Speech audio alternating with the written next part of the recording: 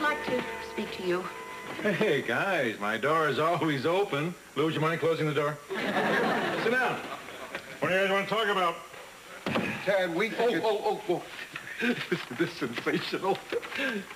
Dear Mr. Baxter, we'd like 400 copies of your excellent article to distribute to our students. Isn't that something?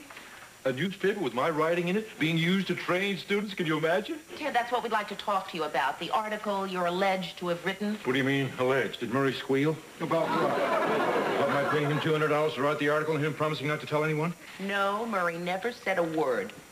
Oh, good, because that didn't happen. 200, is that all you paid him?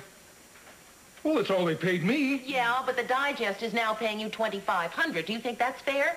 No, but it's as high as they'll go.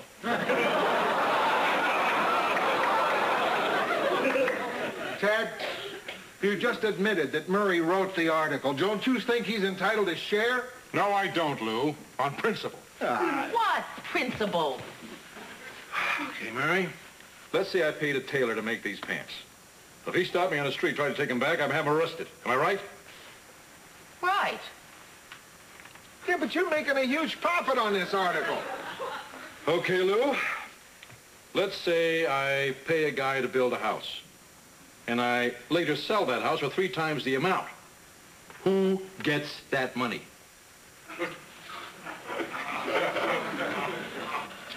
Suppose people say, my, what a lovely house. Who accepts the compliment?